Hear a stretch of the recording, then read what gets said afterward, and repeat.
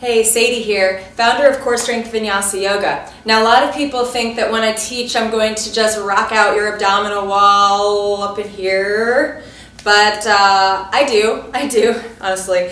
But that's not the main point. That's a happy side effect of doing the real work for your core strengthening, which is to find that muscle meridian, the deep core line or deep front line. This is the work of Tom Myers, who discovered that we have one interlocking, weaving, communicating line of muscles moving through that inner body deep to the bones, and it is built to hold you up. It's built to give you more power and strength, and the way that you use it is really important. You need to build it from the ground up instead of the sky down like we often do.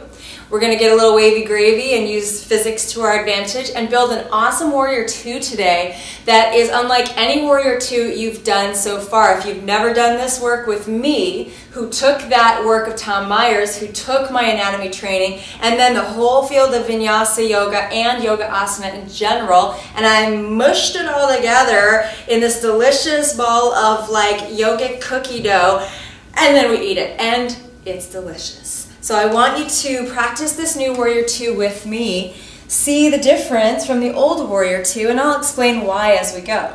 Now the deep core line needs to be lit up in order from the ground up. I teach a lot of this over 5 days, but what I'm going to teach you now is just a taster, but I think you'll feel the difference. So usually Warrior 2, and you can even try it with me if you want, is taught by coming to downward facing dog, lifting the left leg up.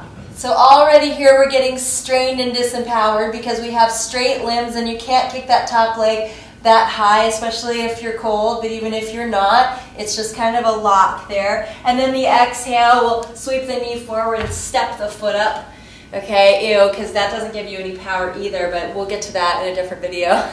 Inhale here, and let's ground the back foot 45 degrees, that's usual. 45 degrees is what people say a lot of the time, and I don't know how they know your hip joint or leg needs to be rotated at exactly 45 degrees. Not 43, not 41, not 46, no, 45 degrees. Now we don't know what people's rotation need to be back there. To say that is kind of ridiculous. All right, that's all I'm saying. So here, we already started with a weird, stretchy, straight leg back there. Now, I used to teach like this too, so I'm not going off on you if you teach like this or do yoga. We all did it. But now when we learn more, we do, you know, as Maya Angelou said, we learn better, we do better.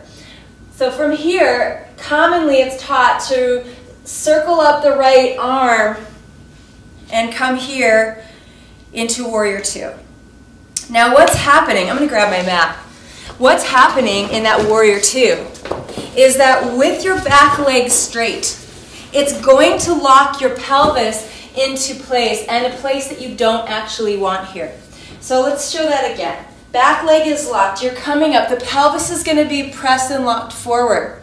So as we come up, the pressure of the locked pelvis forward, because this leg is straight, is going to jam the hip joint and femur bone or thigh bone downward.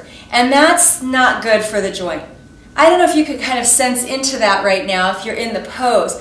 The more you try to do what teachers say to stack the pelvis or to like slide the ribs back, the more you're going to jam right there. So what people normally do is stay a little bit forward to get off of that back hip joint. And then it looks something like this, like you're reaching forward. Now you're compressing and jamming the front hip joint. To come up like that with a wonky pelvis that can't be centered in space without straining one of the two joints is the foundation for the rest of the spine and upper body to be dysfunctional. So what's happening now, usually we'll pour the pelvis forward, right, and just kind of open up the chest like this, sit in the low back, lift up the shoulders to try to get the weight of the rib cage off the pelvis and the hip joint specifically, the low back and SI joint. So the body is sensing danger areas here in this pose, even very subtly, even if you know what you're doing. Anatomically, come up like that, you're probably jamming, and not like it, you know, you're jamming, not good. All right, so from here, what can you do? Well, you can tuck your tailbone, right? You can tuck the tailbone, which presses the femurs forward and jams them more. You could draw the rib cage back, as I said, but that's going to jam it more. You can stick the sitting bones back and then forward. I don't know what people are trying to do with that. Like, you know. So You can drop the shoulders, but that's going to drop the weight of the upper body down to those joints too. So the best thing to do is not to do that type of warrior two anymore, and to come up in a new way, a way that I'll show you right now. So try this with me, and hopefully you'll feel the difference. From downward facing dog, I want you to bend your arms and legs, press into the floor with your hands and feet, lift your belly up, and then lift the left leg high. So that's a nice wave through the inner body line that culminates with the leg up, and you might notice you get it higher that way.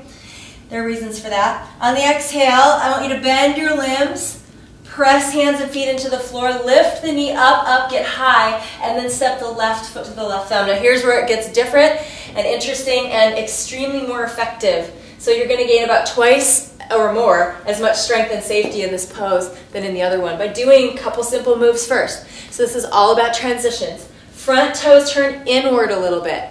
Okay? Front toes turn in, back heel can come down naturally. Somewhere that feels pretty good to you. So you see I didn't use an angle. I said plant your back foot down organically on the floor. That's really nice. Now you can bend both legs. Now you can do it from here. I prefer to come all the way to center and actually nearly parallel both feet. So you want your feet, your toes to be facing the same way as your kneecaps, and then bend one knee and then the other. You don't have to do this, but this just feels good. I call these ninja lunges. They stretch the inner thighs, part of your deep core muscle meridian.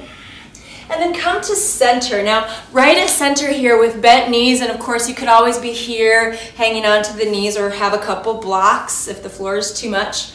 This is great because now you're here, centered pelvis, two open hip joints right between both feet. So you're starting from a neutral aligned place of as much symmetry as you can get here. From here, I want you to stick your sitting bones back and wide behind you. So it's like sticking your booty straight back and wide. This is to drop the femurs back into the joint and give a little width there. So we're not going to compress as much.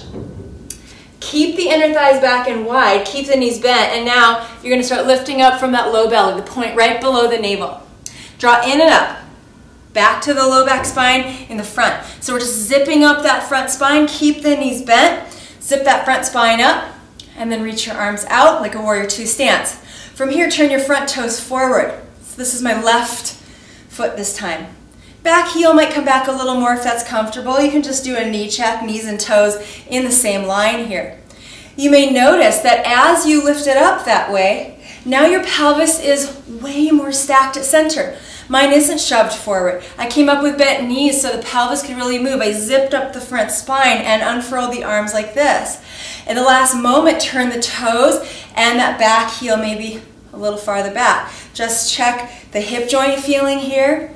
The lumbar, the upper body should be lighter and more free and not necessary to keep the body weight off of the hip joints. It doesn't need it now. You're rooted down below, you're centered at the pelvis, and you're light and expressive above. That's how every single asana should be, no matter if you're upside down or right side up. So grounded, centered, free. All right, so we can try this again, break it down a little bit. You can gently bend the back knee, roll it down just a bit, and begin to roll back up into the pose, and then stretch the legs a little straighter. Or you can come up to stand now, pull that energy up from the earth. And on the exhale, keep the pelvis at center. Press out through the palms. I call that fierce warrior. I like to do that a lot in class. Exhale. Very freeing. And the resist and the release that we're doing here, resist and release technique, is to use the bottom leg and front leg here and then be stretching it as you fold down. Same with the inner thigh of the back leg.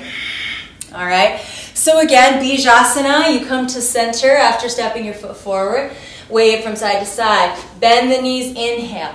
Tack the sitting bones back, and on the exhale, roll yourself all the way up, unfurl the arms. This time we could take the right foot forward and the left heel back, and just feel the difference there. Nice centered pelvis, two open hip joints. Happy low back and sacrum. That's what you want to feel. All right, and then something like a flying warrior. Inhale, reach up to fierce warrior. Okay, so watch that you don't lean forward. Just keep your torso and pelvis pretty centered between the legs. I notice my back leg works a lot more strongly too when I do the pose this way. Pretty cool. All right, inhale here and exhale. Now last thing, I want you to circle the hands down around the right foot. Lift the back heel as if you just came and stepped it forward from dog. Let's try it the old way, old school way now, and see if you can feel the difference. Back foot down about 45 degrees. Keep it straight back there, straighten the leg.